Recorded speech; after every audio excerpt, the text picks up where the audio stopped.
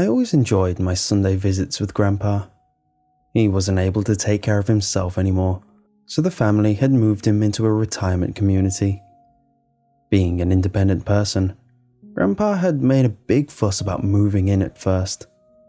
However, once he started to get to know the other residents and learned about all of the activities that went on in the home, he felt a little better about being there. After Grandpa moved in, I would visit him every Sunday and join him in the weekly game challenge. The game changed depending on the week. Sometimes it would be gin rummy, other times it was shuffleboard, sometimes it was bingo. The games were chosen ahead of time by the residents from a list that had all of the games available written on it. When the game was decided upon, the entire hall would be converted into an arena for the game of choice. This week, the residents had chosen to play backgammon.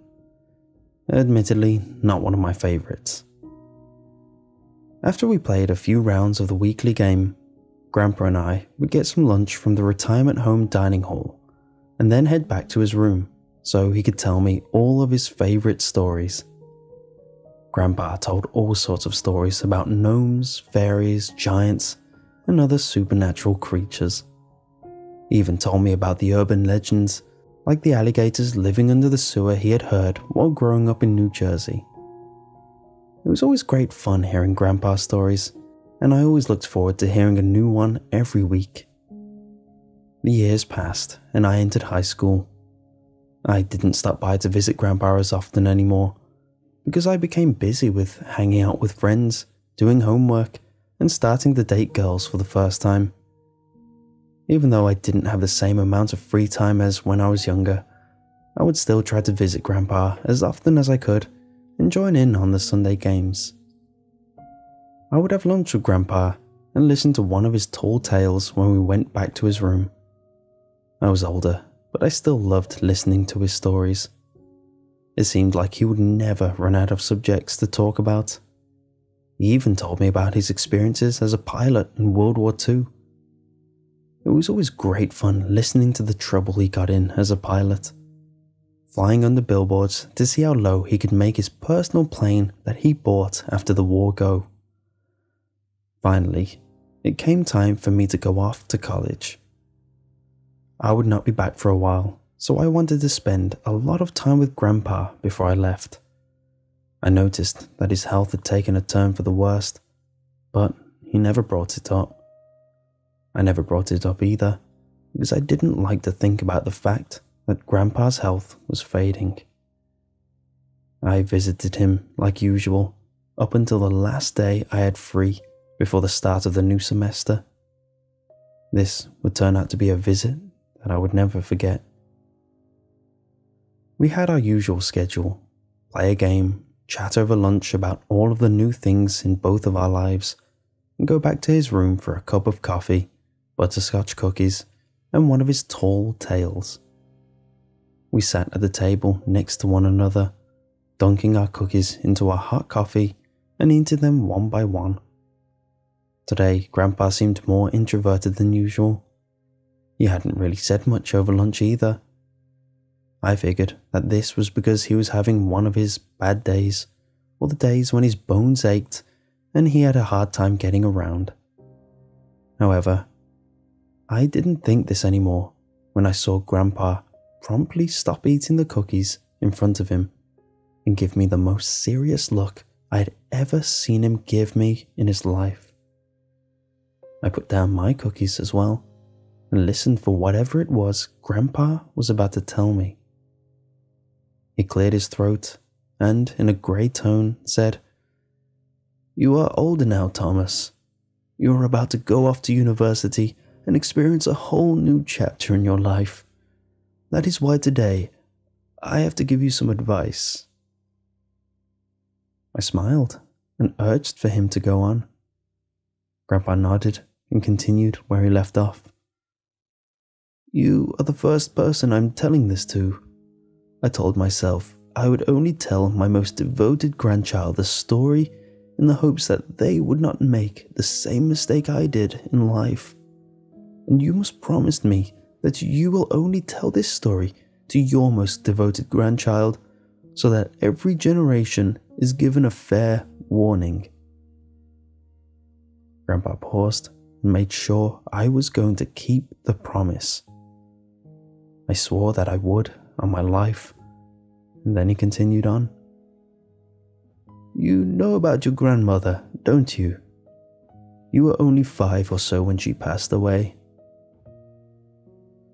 At this, he paused when he saw my expression changed a bit. After patting my shoulder for a moment, he went on. "Yes, I miss her too. I always loved her dearly. It is at my old age that I've had a lot of time to reflect on my past actions. I wish that when we were married, I could have treated her better. If I had treated her better, maybe she wouldn't have turned out like that." I was taken aback a bit by his statement. "What do you mean?" Grandpa sighed. "This is what I wanted to talk to you about. Some advice I want to offer for you as you head off into the world and want to make a life for yourself. You see, your grandmother and I got married in the 50s. In those times, men were king of the house and their wives had to attend to their every need. I'm not saying it is right, it is just the way things were back then. I was the same as most men of that era. I was fresh out of the military service from World War II and had just settled down with your grandmother. We bought a cheap house under a government program to encourage home ownership, and I got a job working at an office. Unfortunately, like most men of the era, I was always very hard on your grandmother, who, like most women of that era, stayed at home. I always demanded the best from her, the best housework, the best meals, the best hosting when we had neighbors over. I insisted that she always dress up, wear makeup, and put on her fine jewelry when managing the house. No wife of mine was going to be a slob and get me mocked by the neighbors. Looking back now, I realize how silly I was to demand all of that of her, but I suppose we were both victims of the culture of that time. I think my strictness got to your grandmother at times, because there were occasions when I would see her weeping to herself as she made dinner in the kitchen. When she was like that, I would leave her alone. I had tried to suggest that we watch one of her shows on the Women's Network or listen to a cooking show on the radio, but my suggestions always just made her more upset, so I learned to give her space when she was in one of her moods. However, one night, she was so upset that she burned our meal. Even after burning it, she still served it in both of our dishes at the table and sat down to eat her own portion, still weeping as she shoveled the burnt pieces into her mouth. This was unacceptable to me. I chastised her for what she had done and told her to go back in the kitchen and make a new dinner for both of us. I told her if she couldn't get herself together to simply make me a sandwich, that ought to calm her down a bit. It was then that something changed in her. Her tears suddenly stopped and a small smile crept over her face. She laughed a bit and I laughed along too. The whole situation was a bit comical. I apologized for being strict and she shook the whole thing off. She brought the dishes back to the kitchen and set forth to making a second meal, which, when served for the second time, was up to her usual quality of cooking. After that incident, your grandmother didn't cry again. She went about happily doing the housework and preparing the meals. When she was chastised, she would just smile and say she'd do better. She was the model housewife. It was around that time when one of my good friends, Jerry, went missing. Your grandmother knew his wife, Edith, and together they got all of the housewives involved in trying to find him. They put up flyers and the like, but unfortunately, Jerry was not seen again. It was a few months later when another one of my friends, Stan, went missing. The housewives got together again and tried to find him with little success. After that, the excitement died down. Although the men were not found, no one else went missing from the neighborhood. It became somewhat of a local mystery. None of the men had a reason to go missing. They both worked at the same office that I did, and they both had stable home lives. Even to this day, the neighborhood is still talking about the circumstances surrounding their disappearances. The incident did bring the community closer together. The housewives ended up forming their own club, which became a national sorority. It was open for many years, and during that time donated a lot of its time helping less fortunate people in the community. I was one of the people who always wondered what happened to Jerry and Stan. They were good friends, and I was always sad to lose them. It was when your grandmother's health started failing many years later that we got to talking about my old-time friends. Here, my grandfather paused, as if the subject was hard to talk about. But when he saw my concerned expression, he continued on. Don't worry about me, lad. I'll be okay. Now, where was I? Oh yeah. Many years later, your grandmother and I were talking about Jerry and Stan. And that is when she brought up all of the great things she cooked while we were looking for them. The mouth-watering roast she had prepared and fed to all of the members of the search party.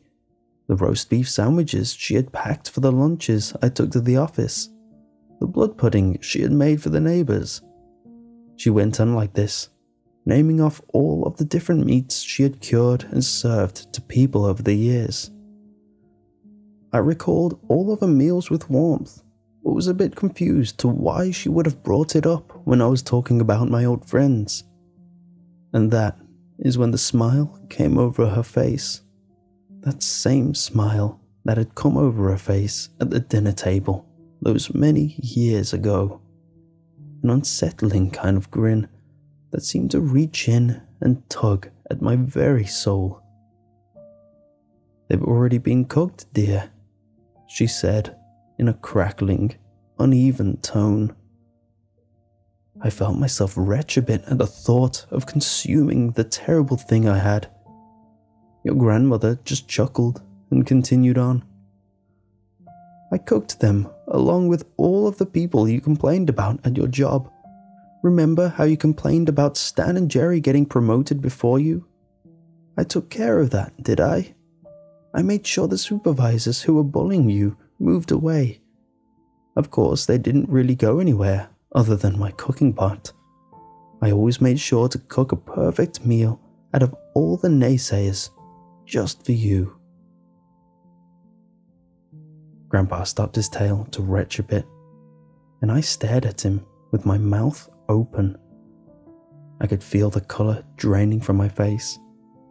At this point, I was visibly shaking. When he got a hold of himself, he continued on.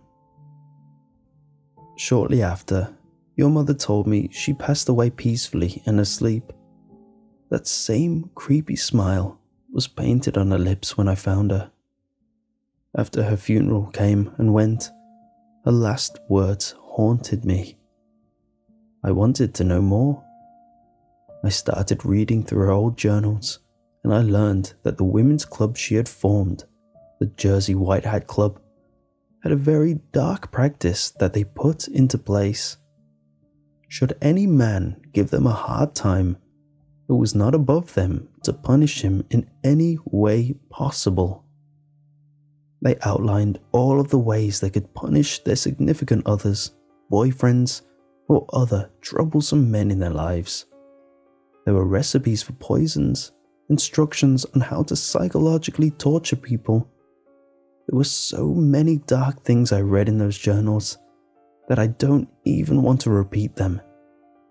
One of their most twisted games was taking a friend of the troublesome men in their lives and serving it to him in the form of food. They had all sorts of recipes about cooking and preparing human beings Those journals were some of the most horrible things I have ever read in my life. I would have burned them all if I didn't have to turn them into the police station for evidence. That's what I did instead. The police read the journals over in complete disbelief. I gave them the journals with the specific conditions of keeping my family out of the media and the investigations. I told them that was the only way I would hand over the evidence. Since I knew the head of the local police station, he pulled some strings and focused much of the investigation on the living members of the sorority, like your grandmother's best friend, Edith. They investigated the local Jersey White Hat Club and brought in all of the current members for questioning. Our family sat on the sidelines watching the whole thing in disbelief. As you know, Edith had been one of our close family friends for years. Everyone was shocked that she was actually a member of such a dark cult. If they knew everything that I do about your grandmother, they would have been more horrified. Fortunately, that was not a truth that any of them had to bear. Later, the police found out that every chapter of the sorority across the United States was still practicing the dark rituals written in your grandmother's journals. They were able to successfully shut down the sorority 2 years ago after being active for all those years. But I heard recently a new club started up under a different name. This is the advice I want to give you. If you meet a girl wearing a white opal stone shaped like a moon on her left ring finger, under no circumstances have any relationship with her. Report her and whatever club she's affiliated to the police. That is their secret calling card. And just to be safe. Here, Grandpa paused to take a drink of a glass of orange juice beside his coffee to calm his nerves, and then continued on. Never, I repeat never, mock a girl by asking her to make you a sandwich. Don't demand anything from her. Treat her equal. Let her do as she pleases. If I had learned to be kinder to your grandmother all of those years ago, I wouldn't have created the monster she became. Be kind to the ladies in your life, grandson. The consequences for doing otherwise are dire. And with this, Grandpa fell silent. His hands were wrapped around the glass with the orange juice for support, but they were visibly shaking. I was shaking too. All of this was too much to take in. I could only sit there, staring at my grandfather in silence. Every time words came to my mouth, they quickly left me. The two of us didn't talk for the rest of our visit. I simply got up from the table and walked to my car without another word when it was time to leave. The words of my grandfather's story echoed throughout my mind on the long drive home. 4 years after my visit, and shortly after I received my bachelor's degree, my grandfather passed away. I attended the funeral in the late spring. The whole family was there. My mother, my father, his 2 brothers, my cousins, my sister, and her husband. Of course, the more obscure family members were there too, like my grandfather's sisters, the cousins 3 or 4 times removed, and other assorted relatives. Your standard fare for the typical family gatherings. It was an open casket funeral, so the family could come up and look at him lying peacefully in his new home. I came up and paid my respects. I silently promised my father that I wouldn't tell what I knew to anyone in our family, and thanked him for all of the good times we shared. It was then that one of my female cousins came up and paid her respects to Grandpa too. She tried to lighten the mood a bit by teasing me about finding a girlfriend. I told her that I was in no hurry to find one, and she rolled her eyes. As she went to talk to the other family members, I got a sight of something white on her finger. My heart started beating loudly in my chest at the sight of it. It was an opal stone cut in the shape of a moon. She wore it on her left ring finger. My eyes shot around the rest of the room. My aunt wore the ring, my female cousins wore the ring, my grandfather's sisters wore it as well. Even my mother wore it. My head started spinning as I realized that all of the female members of the family wore the same ring. I felt my heart pounding louder and louder in my chest. My grandfather had made a big mistake not getting our family involved in the investigation. This thought washed over me as I saw more family members enter the funeral house wearing that infamous ring, and the walls felt more and more like they were closing in on me.